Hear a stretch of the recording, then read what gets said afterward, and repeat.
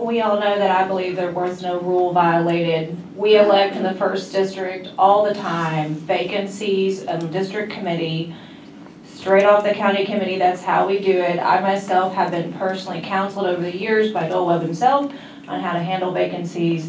This is how we handle a vacancy. I don't think that's in question. His motion itself actually proves that he believed that the body was the county committee. Otherwise, why make the motion to the county committee?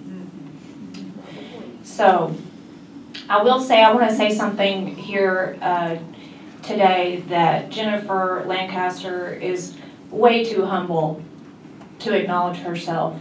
But it's something that each and every person in here needs to know. I don't know if any of y'all paid attention to Fox News yesterday, but there happened to be someone who flew into Arkansas to get deposed by our favorite attorneys here in Arkansas, some of our favorite attorneys. But anyway, apologies. But yes, that is a major thing. This complaint, timing-wise, has occurred exactly at the time that this entire country is depending on these two people right here. Spiritual battle. That's right. Yes. And so essentially it's done nothing but help the Biden administration, the Democrats, and possibly enable corruption at the highest levels of government in the United States. So I want you to think about that. Should we be fighting each other over something that never really actually, the rule was not violated? I think we can all agree on that. That's right. And here we've helped take the attention of these two attorneys away from where it really needed to be for our country. That's right. That's a sad day. Yes.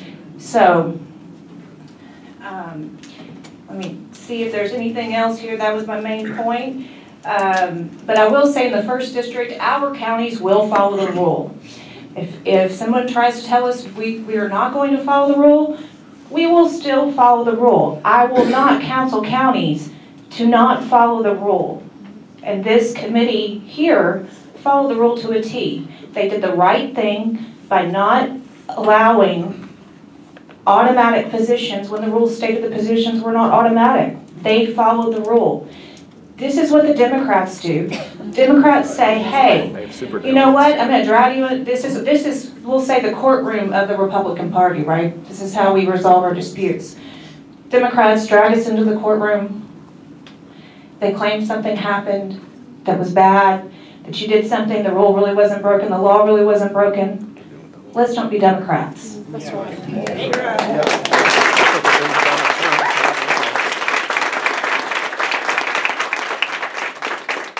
Thank you, Ms. Dunklin, and thank you for driving.